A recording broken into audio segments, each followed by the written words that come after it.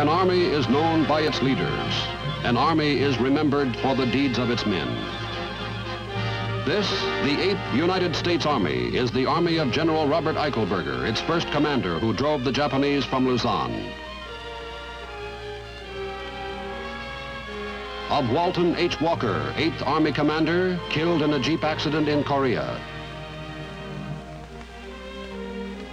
Of Matthew Ridgway, who would become Chief of Staff of the United States Army. Of James Van Fleet, author of Final Victory in Korea. Of Maxwell Taylor, strategist and diplomat.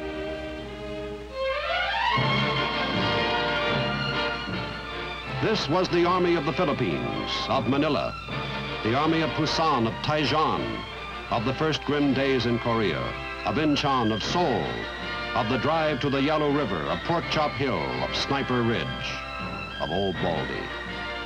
This was an army of soldiers, Marines, airmen, of Scotsmen, Koreans, Turks, Filipinos, Ethiopians, Belgians, and especially of Americans. It was suddenly thrown into an unexpected war. Hardened in the crucible of fire, it became in Korea a formidable fighting machine.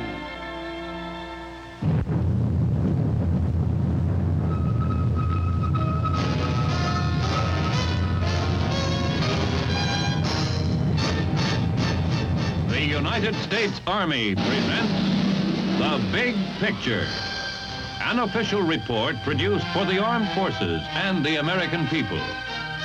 Now, to show you part of the big picture, here is Sergeant Stuart Queen. The 8th Army of the United States, created in 1944, saw its first action in the faraway, hot, wet jungles of New Guinea, New Britain, and the Admiralty Islands in the Southwest Pacific. The 8th Army cleared this hotly defended area of Japanese, then drove up through the Philippines, retook Manila, and at the end of the war, occupied Japan. 5 years later, in another war, it was destined to become the shield of the free nations against the onslaught of communism. As a result of the war in Korea, the 8th Army will take a special place in history. It was a misunderstood war at the time, but the action in Korea, in the light of what we all know today, stands as an historic defeat for communism. Back in the spring of 1944, when the 8th was created to operate in New Guinea, the strategic situation in the Pacific was like this. The Japanese then held the Philippines, Burma, Indochina, the Malay Peninsula and Singapore, and the East Indies. In Manchuria, China, and in Korea, the Japanese had dominated for years. Our own Strategic Command in Washington was directing a worldwide effort of our immense forces. We were getting ready to cross the English Channel. There was a great war in Europe, and another on the other side of the earth, in the islands of the Pacific. That is where the 8th Army was born.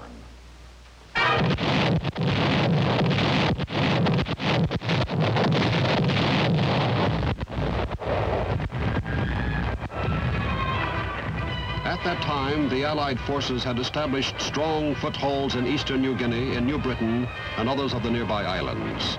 Saipan and Guam were held by the Japanese, but we were in the Gilbert Islands and the Marshalls.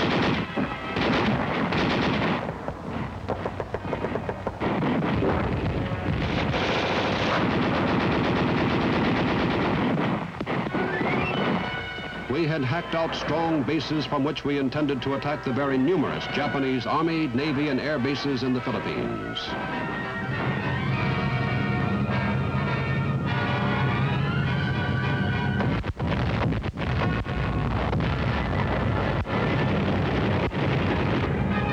At Hollandia in northern New Guinea, the Japanese had built extensive airfields on a level plain inland. This area was torn from the Japanese grasp in heavy fighting in a steaming hot jungle.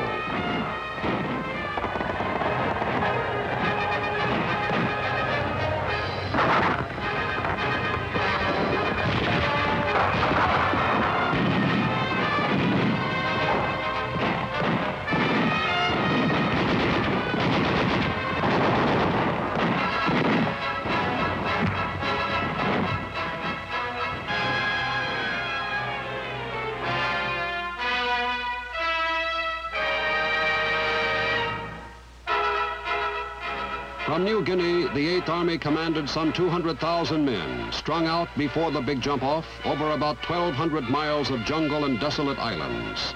A firm military springboard was established for a return to the Philippines.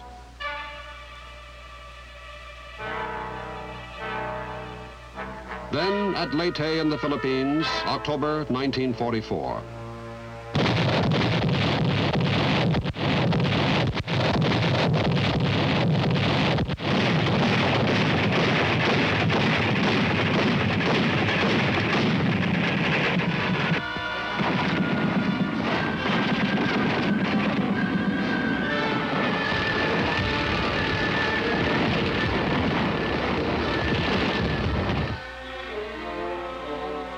The 8th Army assumed command in the Leyte area late in the year.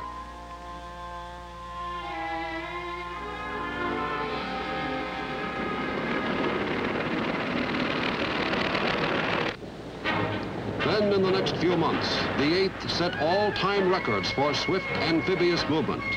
There were 52 D-days. For a month and a half, there was a landing somewhere on an average of one every 36 hours.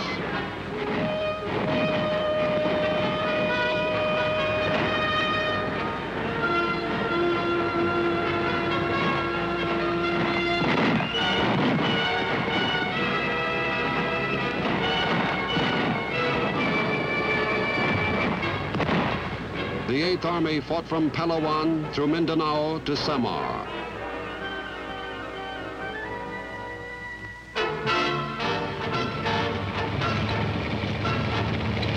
And especially, it fought for Manila.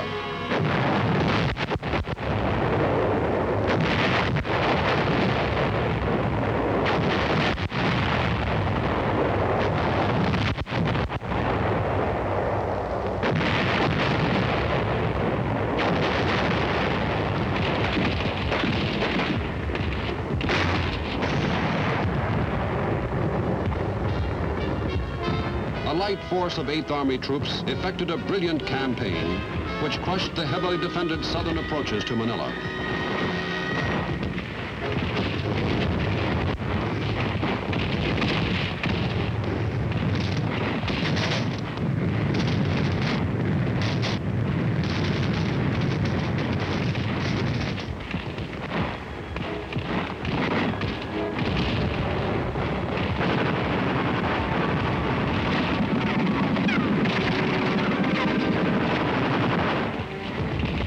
Our casualties and those of the enemy were very high. Manila was a symbol of victory, but in the north there were thousands upon thousands of well-organized, dangerous Japanese. This fanatical foe was attacked repeatedly in big actions and small.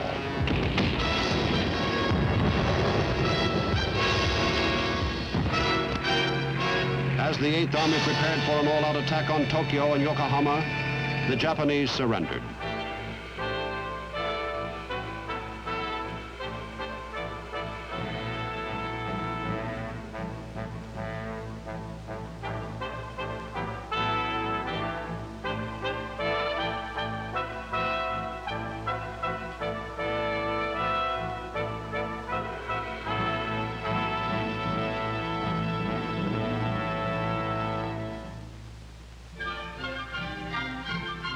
In the months and years that followed, the 8th Army was the occupier of Japan.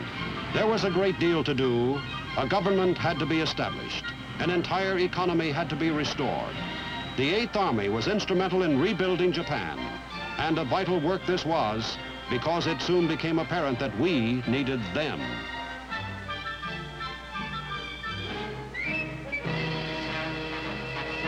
After we won the battle against the Axis powers, we soon found that one of our former allies, Russia, was expanding, aggressive, and dangerous. Czechoslovakia, Hungary, Estonia, China, Romania. A long list of countries are dominated by the hammer and sickle.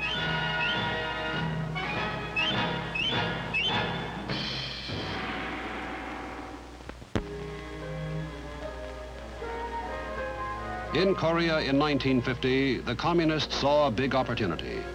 The forces of South Korea were weak, but North Korea had been heavily reinforced. No one knows what went on in the Red secret councils, but it is reasonable to suppose that a decisive communist victory in Korea would have greatly influenced all of Asia. And with Asia effectively neutralized, the Reds would be free to act pretty much as they pleased.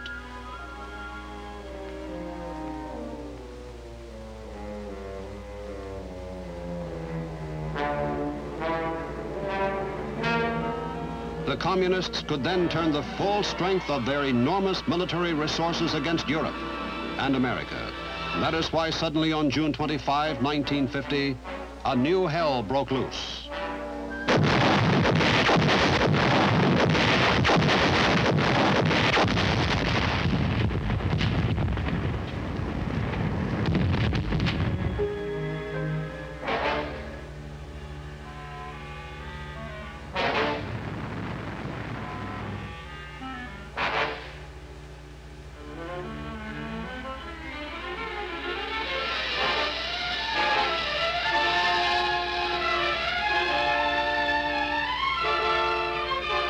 The United Nations, in the first real test of its power, acted quickly. The Russians, who are permanent members of the Security Council, were boycotting the Council at the time and were not on hand to veto the United Nations action. The United Nations order for a ceasefire was ignored. The United Nations then called on all its members to come to the military aid of South Korea.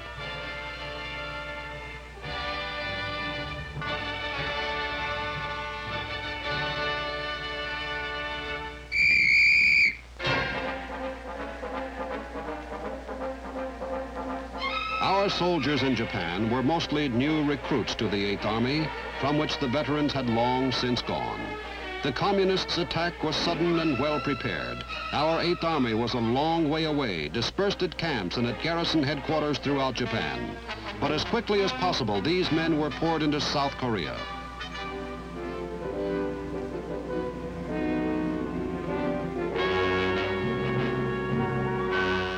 The overwhelmed South Korea forces, the Republic of Korea Army, lost the capital, Seoul, in the first 3 days of fighting.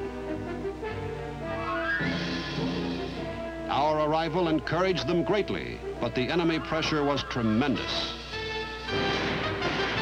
A small force of American infantry met the onrushing hordes of North Koreans, equipped with Russian cannon and tanks well down the peninsula. Our few men were heavily outnumbered.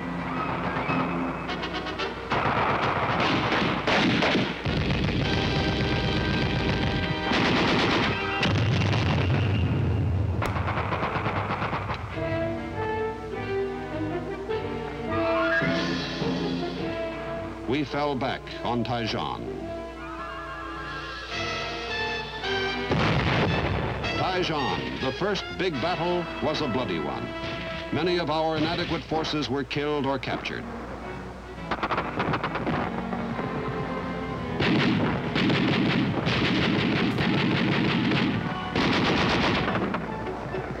General Dean was cut off and escaped, but was captured 3 weeks later.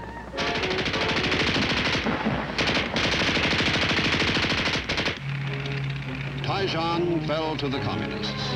We consolidated further down the peninsula around the big port of Pusan.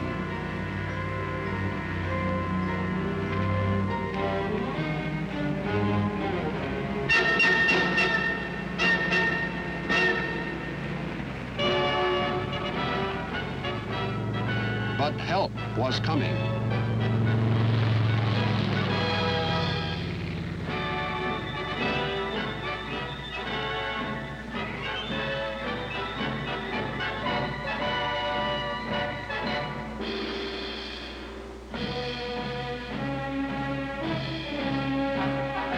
As men and materials poured ashore, the 8th Army threw a big 200-mile loop around the beachhead.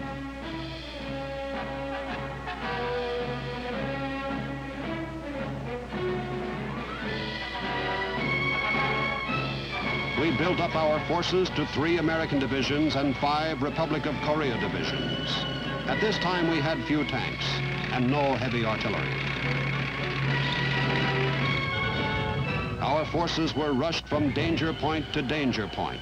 as our thin lines were attacked by 8 North Korean divisions with 7 in reserve.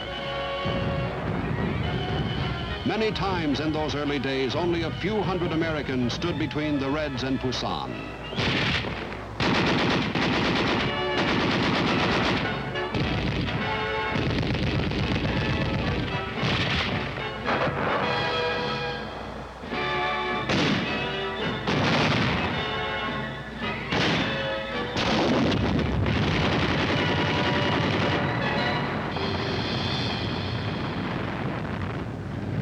But the furious American efforts of that hot summer paid off. The casualties of the attacking North Koreans were enormous. The beachhead held.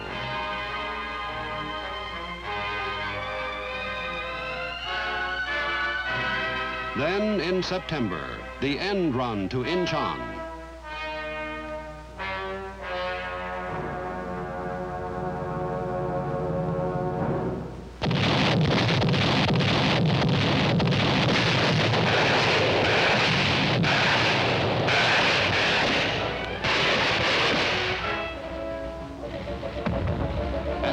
Army hit hard from the south, a new force of Marines and infantry from Japan slammed into the middle of the peninsula. Incheon was quickly secured.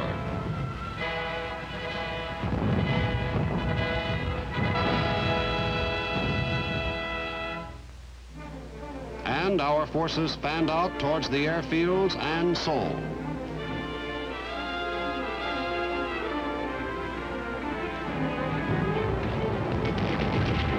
There was bloody fighting in Seoul.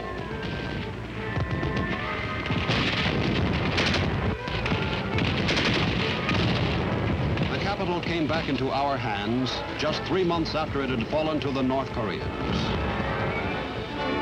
Down south, the 8th Army roared out of the Pusan beachhead and took off after the running North Korean divisions.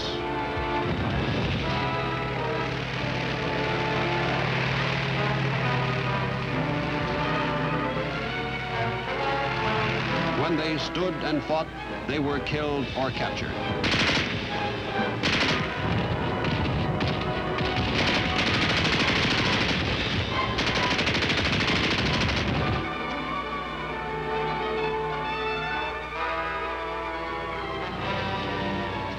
The 8th Army's 1st Cavalry Division Tank Infantry Task Force went 105 miles in 3 days. In a month, the 8th Army was in Pyongyang, the capital of North Korea.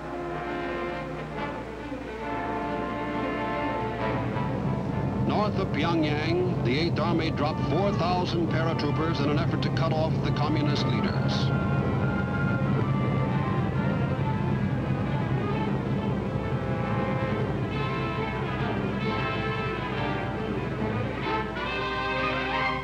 But the communists had withdrawn.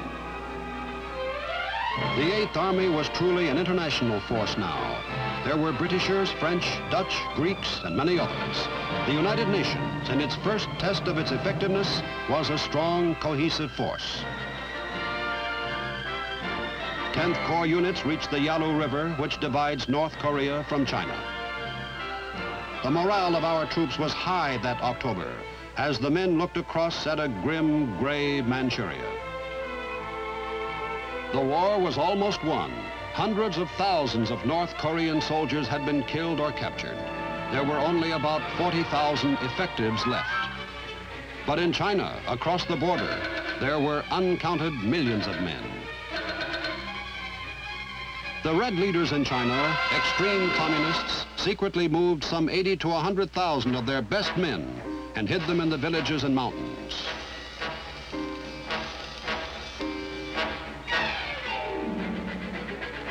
They attacked on October 14, 1950. The 8th Army, under the weight of sudden surprise Chinese attack, pulled back. There was little choice. The Chinese poured hundreds of thousands of Russian-equipped men into Korea, fresh young troops with a secure base across the border. The 8th Army fell back a long way that bleak winter.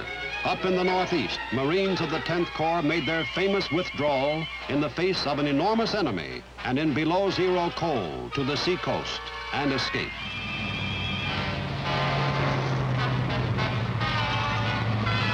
Later, this 10th Corps became a part of the 8th Army Command. The 8th was in charge of all ground forces in Korea.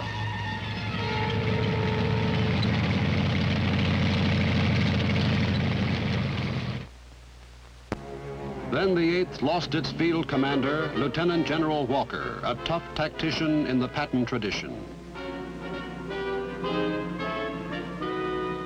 He was killed in an accident. A massive Chinese attack of 250,000 men drove the 8th further south. Seoul and Incheon were lost again.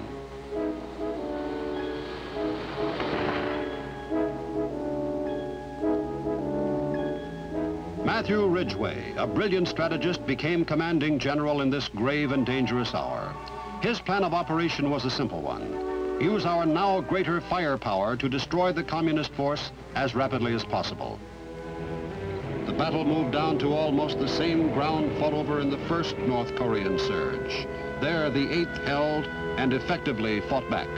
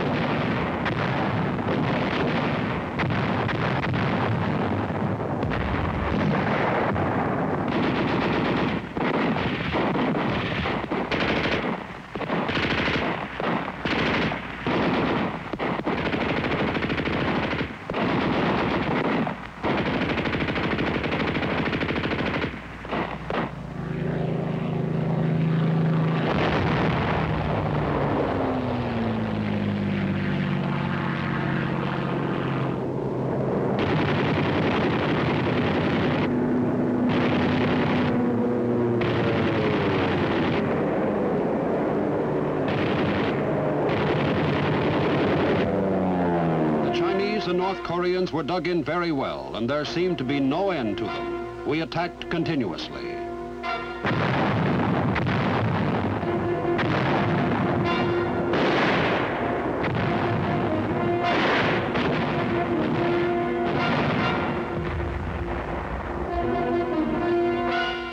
When they could cut off one of our groups, they attacked us.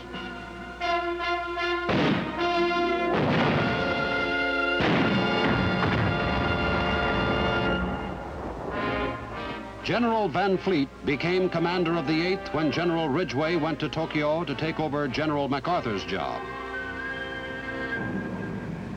There were heavy attacks all along the line. But the 8th, well supplied, well dispersed, and aggressive, rolled with the punch and counterattacked strongly.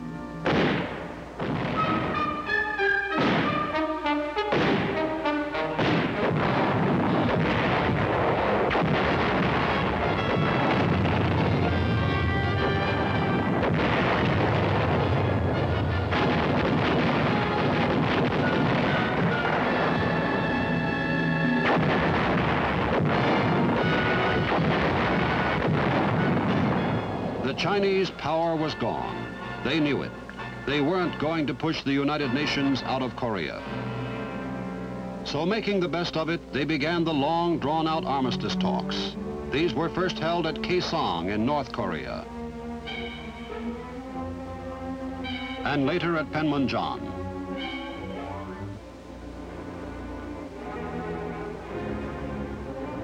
These talks were bitter and frustrating. Wear the UN down were the tactics now. Wear them out. Fight with words. Delay. Stall. While the talks wore on, there was hard fighting north of the old border where we had stabilized a strong line.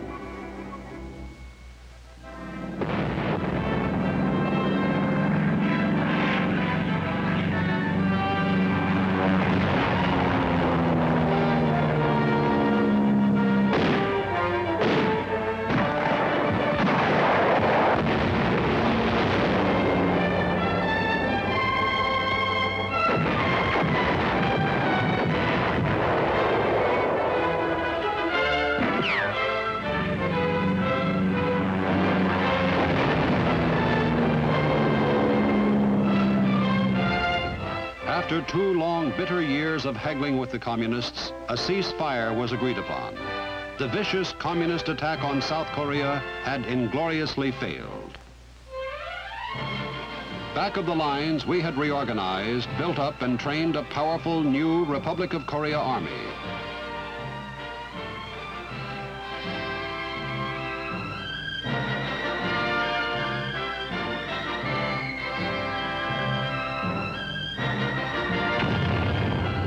This army, under the supervision of veterans of the fighting against the North Koreans and Chinese, is American trained, American equipped, and American supported.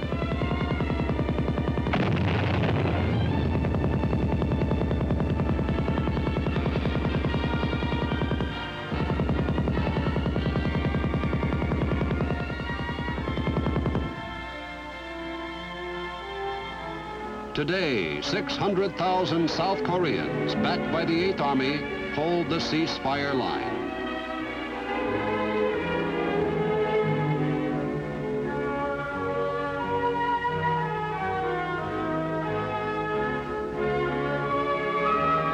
History will record that the 8th Army, representing the United Nations, had done the job it was asked to do. It was a magnificent job. To this day, the communists have not attempted to force their will on the free world by means of a massive military attack.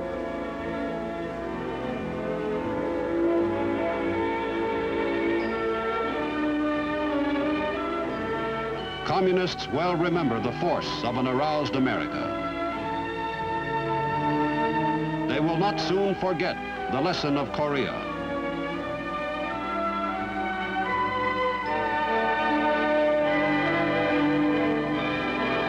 They will not soon forget the 8th United States Army.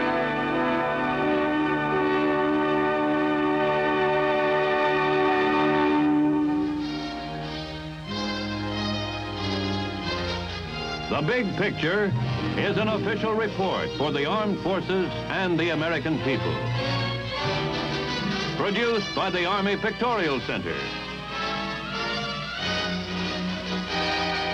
Presented by the Department of the Army in cooperation with this station.